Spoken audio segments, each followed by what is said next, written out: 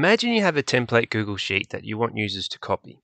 Now, inside this Google Sheet has some Google Apps script bound scripts that allow for good functioning of the Google Sheet.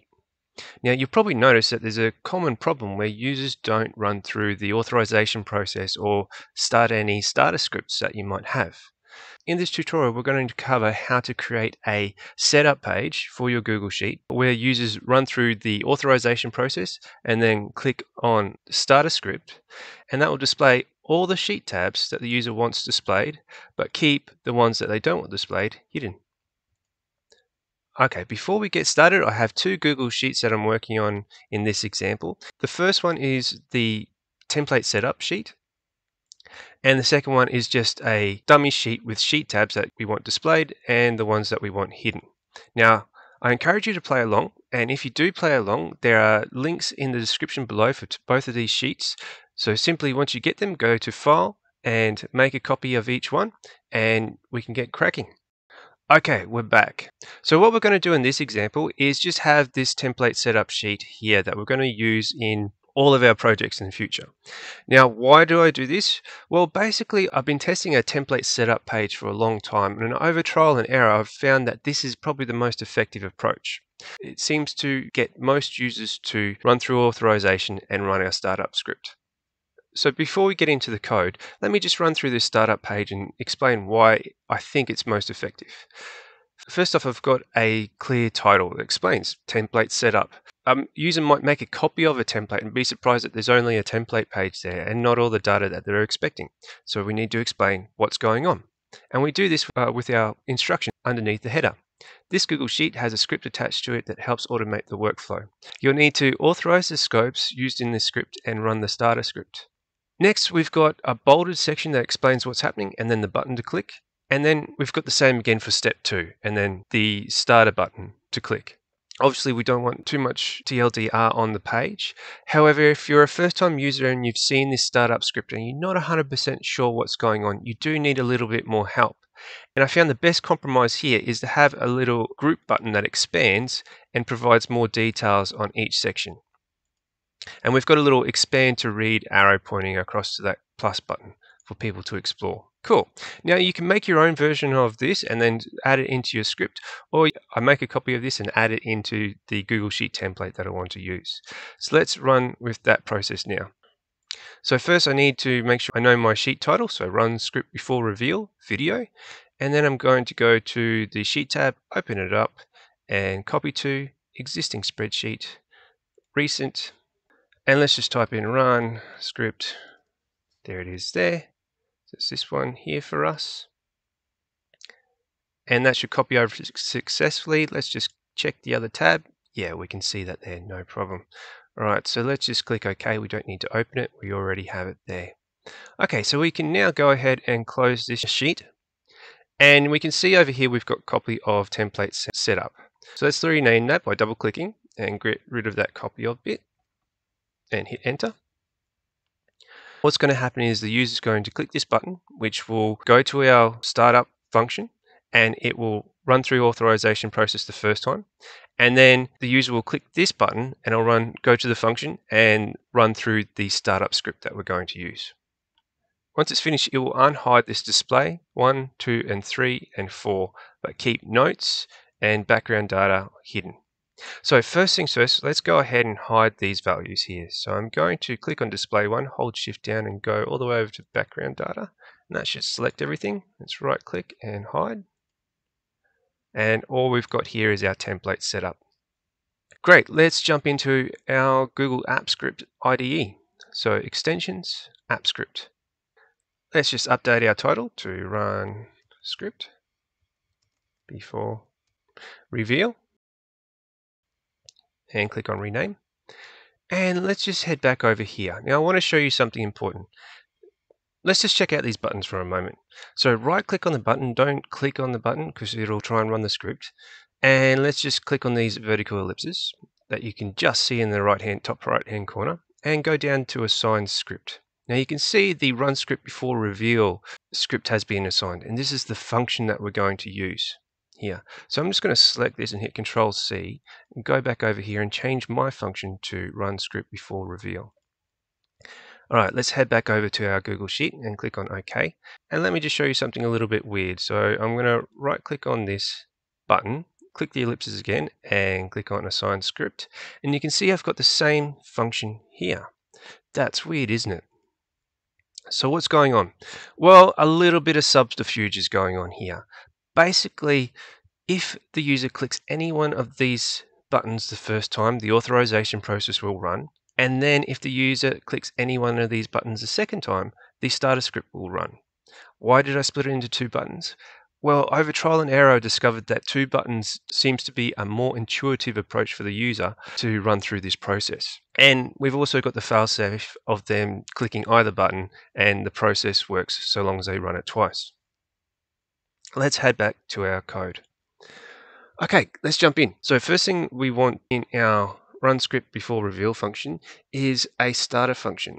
And we'll put in a comment and we'll say add your starter function here. And this is optional. And it could be any function here, but we'll just call it my starter function. And I'll just put in a sample one with some comments for you guys. Function, my starter, there it is there. When you're setting up a Google Sheets template for the first time, you could be creating more access to editors. You are providing starter content for a user that might need a recent update from somewhere else. You might be adding a time trigger, or you might be renaming titles to tabs or headers or something like that. So let's just put in a couple examples here. So share, fresh starter data, and we could add time triggers. Cool. All right, so it's just a sample. We're not going to write any actual code in that one. Next thing we need to do is to provide a list of all the sheet tabs that we want revealed. So let's make a comment here and we'll call it selected tabs to unhide. And we'll make a constant variable here because it won't change. To reveal. And we'll go equals, and then we can put in an array, a list of all the sheet tabs we want to be displayed. So we'll go back here. So we've got display 1, 2, 3, and 4 are the ones we want displayed. Easy for us. So display 1, put a comma there, and then we'll just copy that and paste it over. Hey, copy 2, 3, and 4.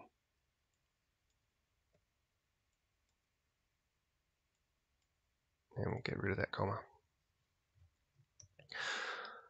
So basically here we're just defining all our variables. So the next thing we need to do is when we finish this process, we want this Google Sheet tab to be deleted, and then we want to know which ones of these display 1, 2, 3, or 4 we want the user to see the first time and where on that sheet they want to see it.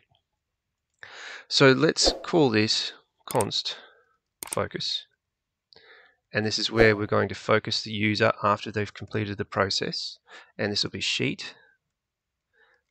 And we'll call this one display 2, we'll say. And then in our object, we'll make a cell.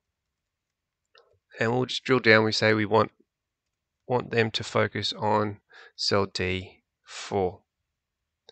So when the process has completed, they will be navigated to the display 2 sheet tab at location D4. So let's just put a little comment on there to keep things nice and tidy. Sheet and cell to navigate to when process is complete. All right, so the last variable we need to add in is going to be the name of this setup sheet tab here. So let's make a comment, setup sheet name, and we'll go const again, setup sheet name equals in double quotation marks, and let's just make sure we don't make a mistake and head back to the Google Sheet, double click it again and hit Control C to copy, back to our IDE and Control V to paste. Okay, so that's our variables pretty much sorted out. Next, let's get into our Google Sheet class and get the active spreadsheet, which is going to be this one. So we can do this. Let's make another constant, and we'll call that SS for spreadsheet, and spreadsheet app, get active spreadsheet, and that gets us into the spreadsheet app class. So once we have our spreadsheet class, let's go spreadsheet, and we want to get all the sheets, so get sheets. Okay, and then that will give us an array of all the sheets, so we can iterate through that array with a for each. And we'll say for each sheet, and we'll use an arrow function here, and curly braces, close that off, hit enter. So for each sheet, we'll say if the sheet to reveal, so it's going to be this one up here, sheet to reveal, includes, so includes is a JavaScript method, and we want that to be sheet dot get name, and close our brackets. Cool. So if sheets to reveal includes sheet dot get name, then we want it to be shown. So we can go now sheet dot show sheet. Awesome. Now we want to remove our setup sheet. Go remove. Use our SS class constant again. Delete sheet, and the sheet will be the SS. So spreadsheet dot get sheet by name again, and that is going to be the setup sheet. So it's going to be this one here. We'll click that and just paste that in so we don't make any mistakes. And that will delete our setup sheet. Cool. The last thing we want to do is focus on our new sheet tab. So we'll say focus on new sheet, and we'll say const active sheet. And this one is going to be spreadsheet.get sheet by name again. And we'll get this name from our focus dot sheet. And then we want also to focus on a particular range. So we can go active sheet dot set active range active sheet dot get range, and then we can, our range value is going to be this focus cell, so focus dot cell. Cool. Okay, so let's give it a test and hopefully everything works out. So save that, and we will click, and we should get the authorization process.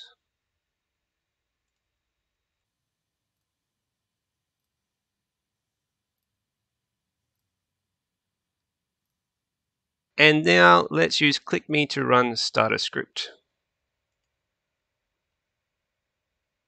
And as you can see now, we've got display 1, 2, 3, and 4 all displayed, and we have been navigated to this display 2 D4, and you also can see that our setup Google Sheet tab is no longer there. Cool. So that's it for running scripts before they're revealed. As you can see, it's not a 100% foolproof process, but it's pretty good in ensuring that the user will run through authorization and then run through the startup script. Now there's a couple of extra things that I've added in the written tutorial, and you can also access that from the description in the links below. If you enjoyed this tutorial, please click that like button. If you want to see more tutorials like this, subscribe and hit that notification bell for when the next tutorial comes out. Until next time.